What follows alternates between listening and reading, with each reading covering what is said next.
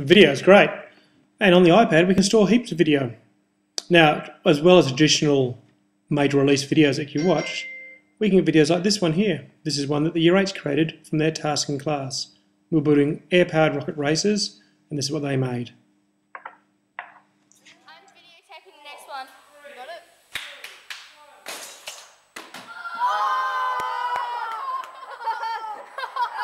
Okay, guys. From there, we went on and interviewed the students about the designs and their success. So that's one of the videos made by us. But also on here, there's videos available made by lots of other people. Here's one from the internet. Plain English.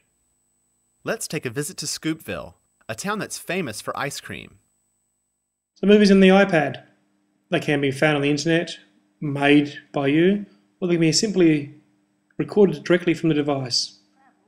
Here's a maths teacher. Is 20 kilometres,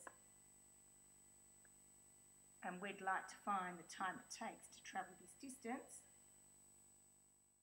As well as movies, don't forget about podcasts, and podcasts with video specifically. Here's a series from TED with Conrad Wolf talking about the use of computers. Completely mindlessly, like turning everything into a multimedia show. Like the example I was shown of solving an equation by hand, where the computer was the teacher, show the student how to manipulate and solve it by hand. This is just nuts. Why are we using computers to show a student how to solve a problem by hand that the computer should be doing anyway? Conrad Wolfram, amazing guy. That's an amazing talk, well worth looking at.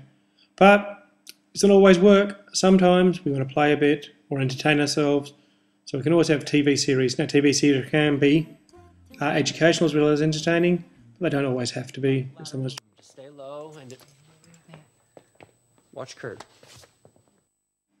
So a source of video in your pocket right there. All these were played directly off the device, no Wi-Fi needed, though you do need to give the source to the students to be able to upload themselves.